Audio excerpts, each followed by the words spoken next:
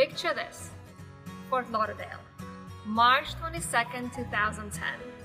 I go to a raw food cafe with my friend called Green Wave Cafe, and I've never heard of raw food before, and I thought I'd eat celery and carrot sticks, and I tried the most amazing blueberry pie.